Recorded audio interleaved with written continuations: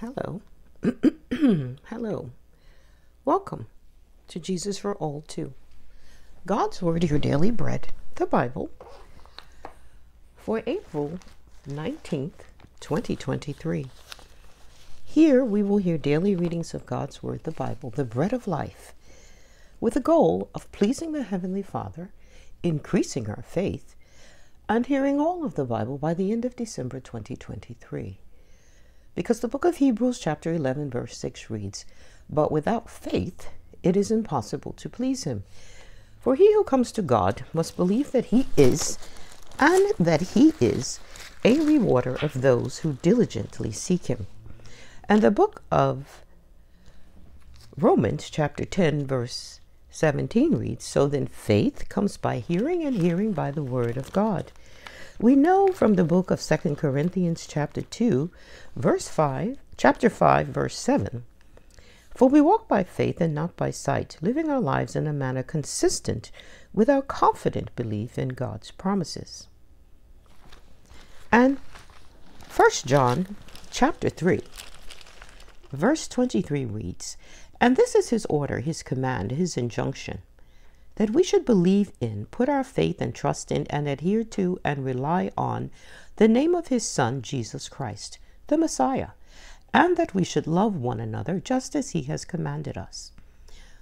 All who keep his commandments, who obey his orders and follow his plan, live and continue to live, to stay and abide in him, and he in them. They let Christ be a home to them, and they are the home of Christ.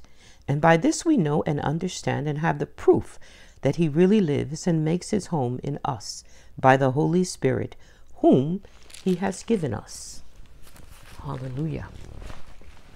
And John 15:7 reads, "If you abide in me and my words abide in you, you will ask what you desire, and it shall be done for you. By this my Father is glorified, that you bear much fruit, so you will be my disciples." And we know that the Holy Spirit, according to John 16:13, in the Amplified, "But when he, the Spirit of truth, the truth-giving Spirit comes, he will guide you into all the truth, the whole full truth, for he will not speak his own message on his own authority, but he will tell whatever he hears from the Father. He will give the message that has been given to him, and he will announce and declare to you the things that are to come, that will happen in the future." Amen. Hallelujah. And the book of John, chapter 6, verse 63, "It is the Spirit who gives life. The flesh profits nothing. The words that I speak to you are spirit, and they are life." Hallelujah. Amen. And so the words of life that we shall hear today, April 19th, are Psalm 111. The New Testament reading will be from the book of 2 Corinthians, chapter 7, verse 1 through chapter 8, verse 24. And the Old Testament reading will be from the book of Joshua, chapter 5, verse 1 through chapter 6, verse 27. All scriptures are taken from the New King James Version of the Bible, unless otherwise noted. Copyright 1982 by Thomas Nelson, Incorporated, used by permission, all rights reserved. And in the introduction today, there were scripture readings from the Amplified Classic Version of the Bible. I'd like to thank every listener of Jesus for All Too. I pray that your faith is increasing, your knowledge of the promises of God, and your ability to walk in those promises, that you might live that abundant life that our Lord and Savior Jesus Christ came and died and suffered and rose that we should have, in the mighty name of Jesus Christ. And now, and if so, I pray that you would share Jesus for All Too with another, and that you would subscribe. And now, Psalm 111. And it reads, "Praise the Lord. I will praise the Lord with my whole heart, in the assembly of the upright and in the congregation. The works of the Lord are great, studied by all who have pleasure in them. His work is honorable and glorious, and his righteousness endures forever. He has made his wonderful works to be remembered. The Lord is gracious and full of compassion. 5. He has given food to those who fear him. He will ever be mindful of his covenant. He has declared to his people the power of his works in giving them the heritage of the nations. 7. The works of his hands are verity and justice. All his precepts are sure. They stand fast forever and ever, and are done in truth and uprightness. He has sent redemption to his people. He has commanded his covenant forever. Holy and awesome is his name. Verse 10 and last. The fear of the Lord is the beginning of wisdom. A good understanding have all those who do his commandments. His praise endures forever. Amen. And in the name of Jesus Christ, this word is already blessed. As we pray in Jesus' name, is every hearer. Hallelujah.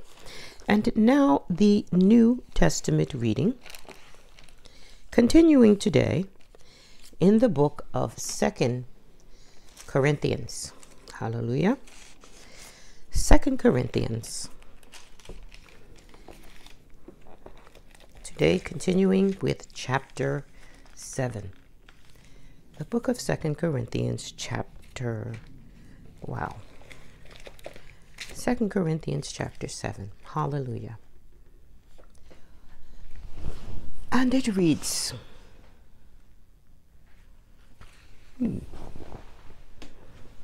Therefore, having these promises, beloved, let us cleanse ourselves from all filthiness of the flesh and spirit, perfecting holiness in the fear of God. Open your heart to us. We have wronged no one. We have corrupted no one. We have cheated no one. 3. I do not say this to condemn, for I have said before that you are in our hearts to die together and to live together. Great is my boldness of speech toward you. Great is my boasting on your behalf. I am filled with comfort. I am exceedingly joyful in all our tribulation. For indeed, when we came to Macedonia, our bodies had no rest, but we were troubled on every side. Outside were conflicts, inside were fears. 6. Nevertheless, God, who comforts the downcast, comforted us by the coming of Titus. Verse 7. And now, only by his coming, and not only by his coming, but also by the consolation with which he was comforted in you, when he told us of your earnest desire, your mourning, your zeal for me, so that I rejoiced even more. 8. For even if I made you sorry with my letter, I do not regret it, though I did regret it, for I perceive that the same epistle made you sorry, though only for a while. Now I rejoice, not that you were made sorry, but that your sorrow led to repentance. For you were made sorry in a godly manner, that you might suffer loss from us in nothing. Verse 10. For godly sorrow produces repentance, leading to salvation, not to be regretted, but the sorrow of the world produces death. 11. For observe this very thing, that you sorrowed in a godly manner. What diligence it produced in you, that clearing of yourselves, what indignation, what fear, what vehement desire, what zeal, what vindication. In all things you proved yourselves to be clear in this matter. 12. Therefore, although I wrote to you, I did not do it for the sake of him who had done the wrong, nor for the sake of him who suffered wrong, but that our care for you in the sight of God might appear to you. Verse 13. Therefore we have been comforted in your comfort, and we rejoiced exceedingly more for the joy of Titus, because his spirit has been refreshed by you all. For if in anything I have boasted to him about you, I am not ashamed. But as we spoke all things to you in truth, even so our boasting to Titus was found true. 15. And his affections are greater for you, as he remembers the obedience of you all, how with fear and trembling you received him. Therefore I rejoice that I have confidence in you in everything. Chapter 8. Moreover, brethren, we make known to you the grace of God bestowed on the churches of Macedonia, that in greater trial of affliction the abundance of their joy and their deep poverty abounded in the riches of their liberality. Verse 3, for I bear witness that according to their ability, yes, and beyond their ability, they were freely, willingly imploring us with much urgency that we would receive the gift and the fellowship of the ministering to the saints. 5, and not only as we had hoped, but they first gave themselves to the Lord, and then to us by the will of God. So we urge Titus that as he had begun, so he would also complete this grace in you as well. 7. But as you abound in everything, in faith, in speech, in knowledge, in all diligence, and in your love for us, see that you abound in this grace also. Verse 8. I speak not by commandment, but I am testing the sincerity. Verse 8. I speak not by commandment, but I am testing the sincerity of your love by the diligence of others. Verse 9.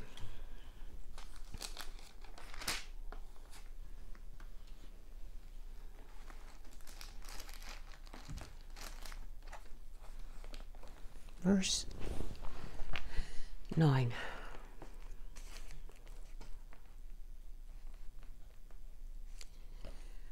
For you know the grace of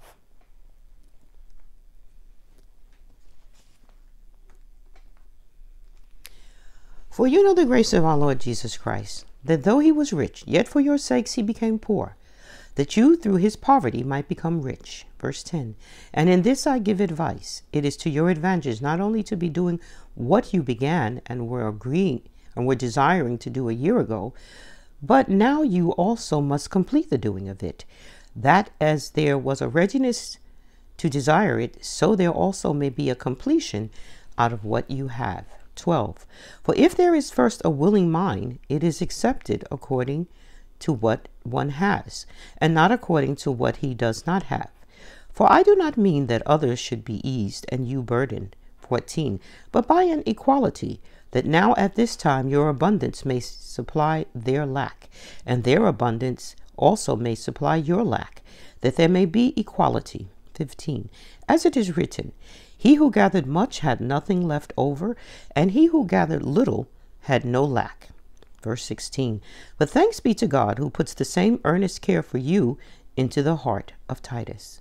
For he not only accepted the exhortation, but being more diligent, he went to you of his own accord.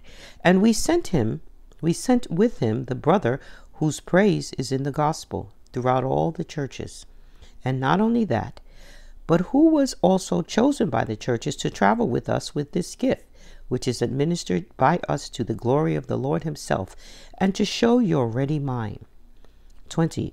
Avoiding this, that anyone should blame us in this lavish gift which is administered by us, providing honorable things not only in the sight of the Lord, but also in the sight of men. 22. And we have sent with them our brother, whom we have often proved diligent in many things, but how much more diligent because of the great confidence which we have in you.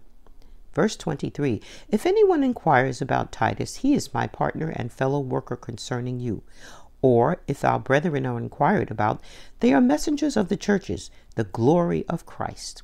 Verse 24 and last, therefore show to them and before the churches the proof of your love and of our boasting on your behalf. Amen. And in the name of Jesus Christ, this word is already blessed. As we pray in Jesus' name, is every hearer.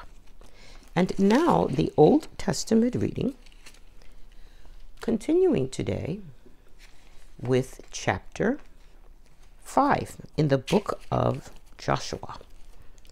Chapter 5, the book of Joshua. Hallelujah.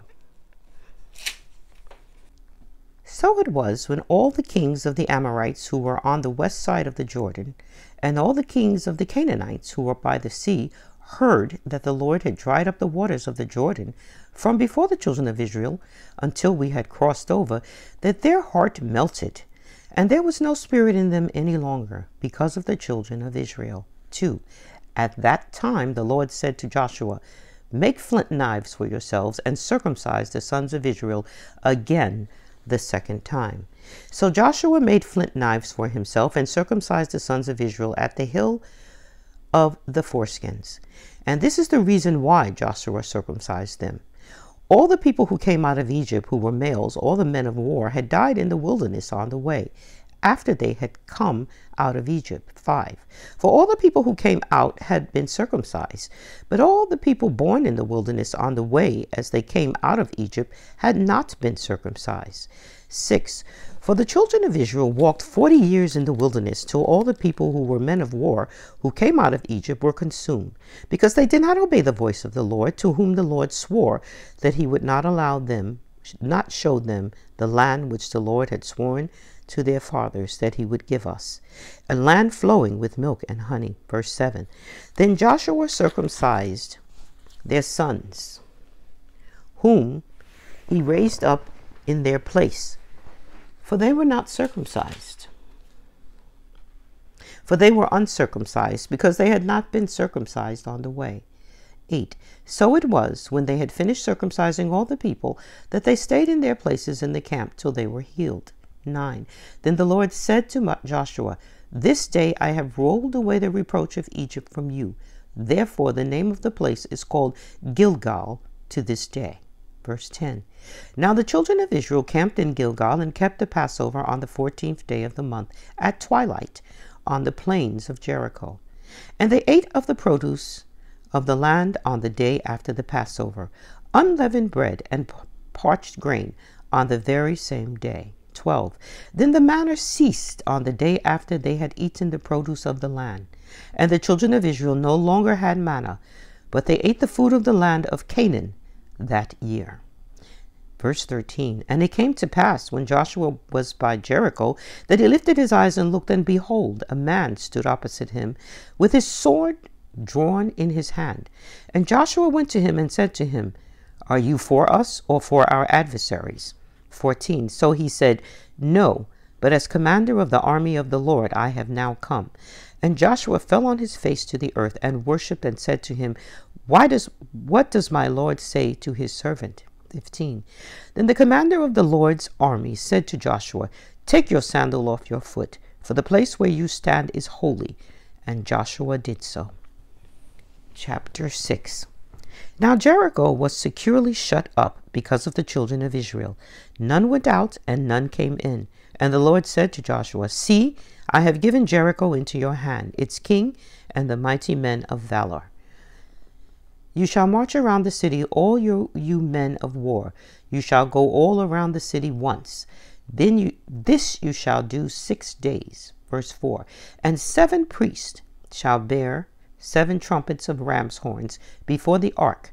But the 7th day you shall march around the city 7 times, and the priests shall blow the trumpets. 5. It shall come to pass when they make a long blast with the ram's horn, and when you hear the sound of the trumpet, that all the people shall shout with a great shout. Then the wall of the city will fall down flat, and the people shall go up every man straight before him. 6. Then Joshua the son of Nun called the priests and said to them, Take up the ark of the covenant, and let 7 priests bear 7 trumpets of ram's horns before the ark of the Lord. 7. And he said to the people, Proceed and march around the city, and let him who is armed advance before the ark of the Lord. 8. So it was, when Joshua had spoken to the people, that the 7 priests bearing the 7 trumpets of ram's horns before the Lord advanced and blew the trumpets, and the ark of the covenant of the Lord followed them. 9. The armed men went before the priest, who blew the trumpets, and the rear guard came after the ark, while the priests continued blowing the trumpets. Now Joshua had commanded the people, saying, You shall not shout or make any noise with your voice, nor shall a word proceed out of your mouth until the day I say to you, Shout. Then you shall shout. 11. So he had the ark of the Lord circle the city, going around it once. Then they came into the camp and lodged in the camp. 12. And Joshua rose early in the morning, and the priests took up the ark of the Lord. Then 7 priests, bearing 7 trumpets of ram's horns before the ark of the Lord, went on continually and blew with the trumpets. And the armed men went before them, but the rear guard came after the ark of the Lord, while the priests continued continued blowing the trumpets. And the second day they marched around the city once and returned to the camp. So they did 6 days. Verse 15. But it came to pass on the 7th day that they rose early about the dawning of the day and marched around the city 7 times in the same manner. On that day only they marched around the city 7 times. And the 7th time it happened, when the priests blew the trumpets, that Joshua said to the people, Shout, for the Lord has given you the city. 17. Now the city shall be doomed by the Lord to destruction, it and all who are in it. Only Rahab the harlot shall live, she and all who are with her in the house, because she hid the messengers that we sent. 18. And you, by all means, abstain from the accursed things, lest you become accursed when you take of the accursed things, and make the camp of Israel a curse, and trouble it. 19. But all the silver and gold and vessels of bronze and iron are consecrated to the Lord. They shall come into the treasury of the Lord.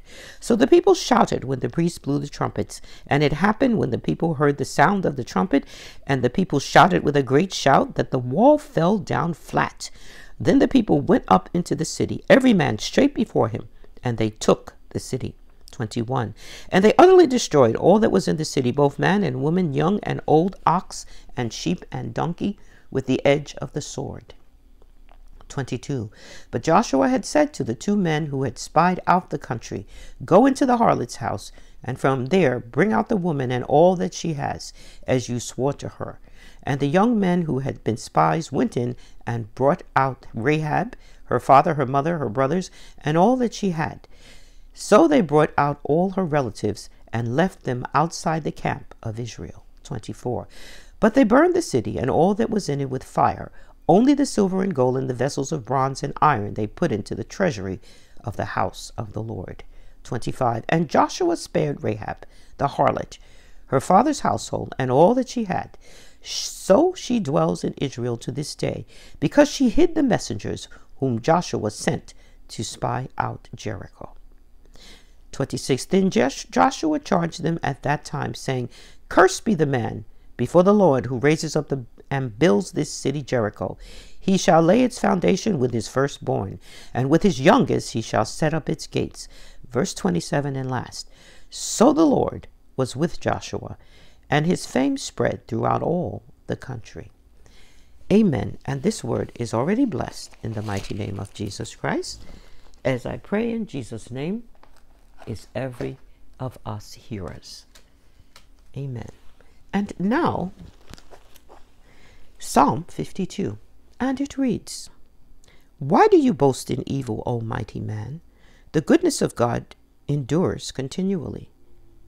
Your tongue devises destruction like a sharp razor, working deceitfully. You love evil more than good, lying rather than speaking righteousness. Selah.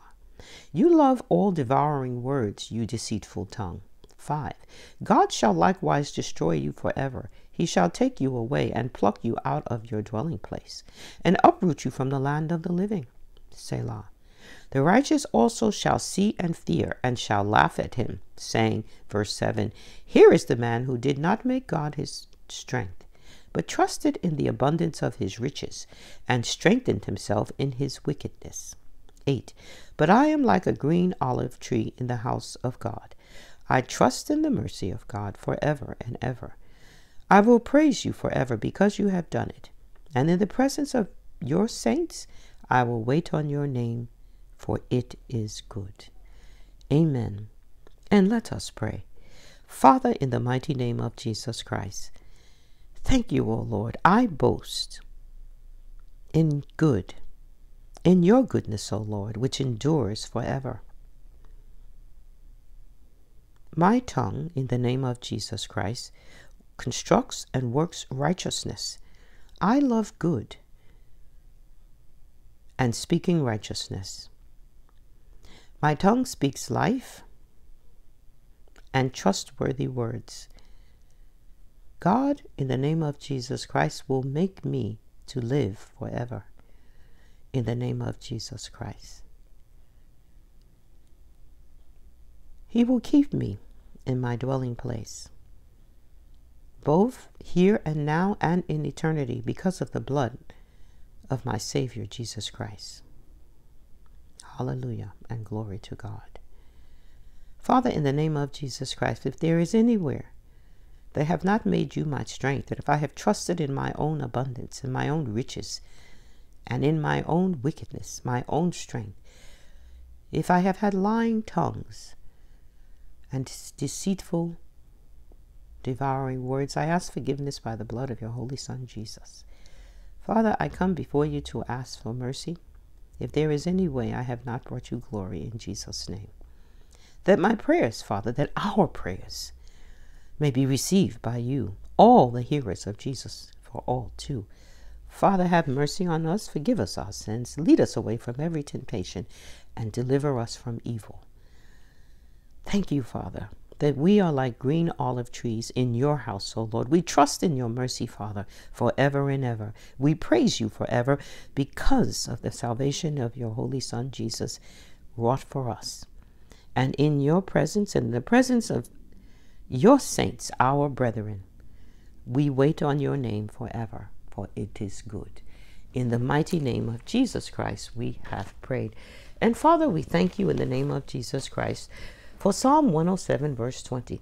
He sent his word and healed them and delivered them from their destructions.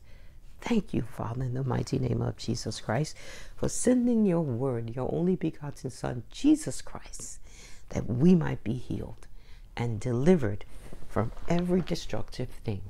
In the mighty name of Jesus Christ, we have prayed. Amen, amen, and amen in Jesus' name.